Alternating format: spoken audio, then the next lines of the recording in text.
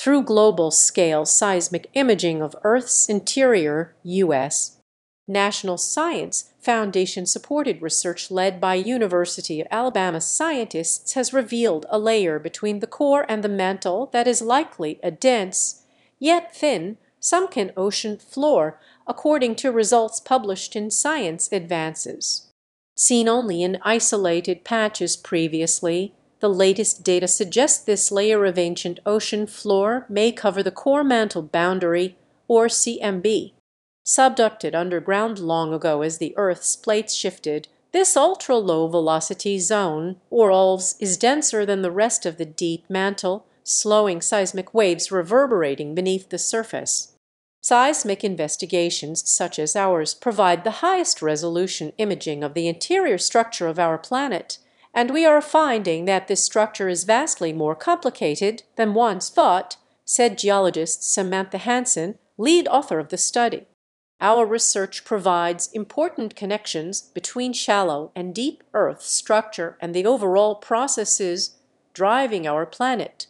These subtle signals were used to map a variable layer of material across the study region that is pencil thin, measuring in the tens of kilometers, compared to the thickness of the Earth's dominant layers. The properties of the anomalous CMB coating include strong wave speed reductions, leading to the name ultra-low velocity zone. ULVS can be explained by former oceanic seafloors that sunk to the CMB. Oceanic material is carried into the interior of the planet, where two tectonic plates meet and one dives beneath the other, known as subduction zones. Accumulations of subducted oceanic material collect along the CMB and are pushed by the slowly flowing rock in the mantle over geologic time. The distribution and variability of such material explains the range of observed ULVS properties. The ULVS can be thought of as mountains along the CMB, with heights ranging from less than about 3 miles to more than 25 miles. Analyzing thousands of seismic recordings from Antarctica, our high-definition imaging method found thin anomalous zones of material at the CMB everywhere we probed, said Edward Garnero, a study co-author. The material's thickness varies from a few kilometers to tens of kilometers.